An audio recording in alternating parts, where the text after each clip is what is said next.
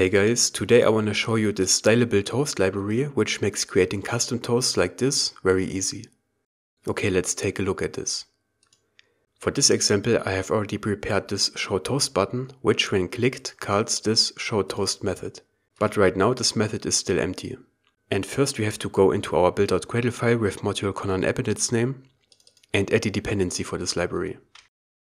I'm gonna copy paste this, but I will also put a link to this library with its dependency into the description box so you can copy it from there with the most up-to-date version number. When that's done, we click sync now. When it's finished syncing, we go into our main activity. And what's so nice about this library is that the syntax is pretty similar to the one of the default Android toasts. We write StyleableToast.makeText, and here we also have to pass a context, then our text as a string. Let's say hello world. And instead of passing the length here, we pass a style resource ID. So we write r.style and we will call it example toast.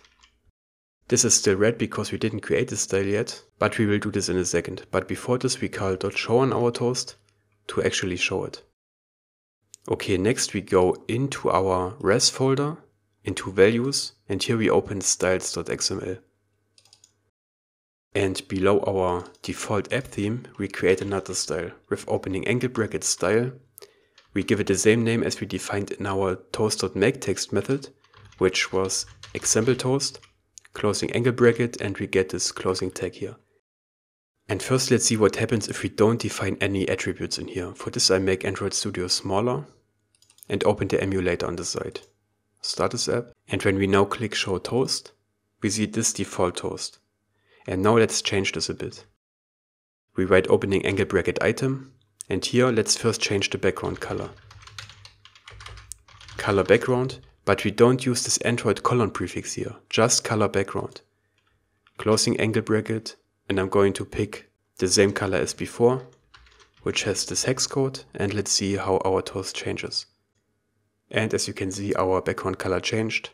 And now let's also change the text color to black with text color, and the hex code for black is this, and now our message will be better visible. Nice.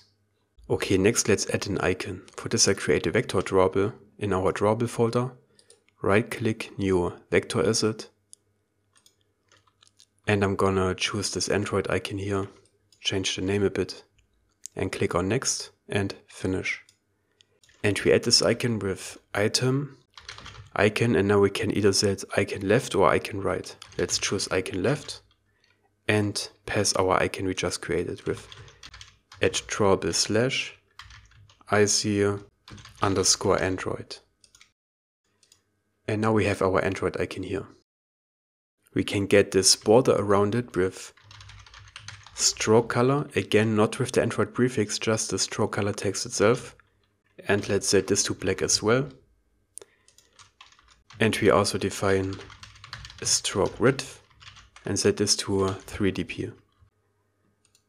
And now we have this nice border around it, and our toast already looks pretty nice.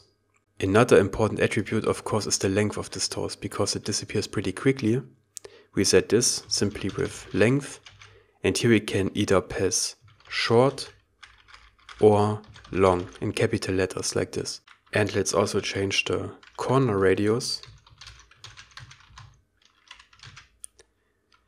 Let's try 3 dp. And now our toast looks like this.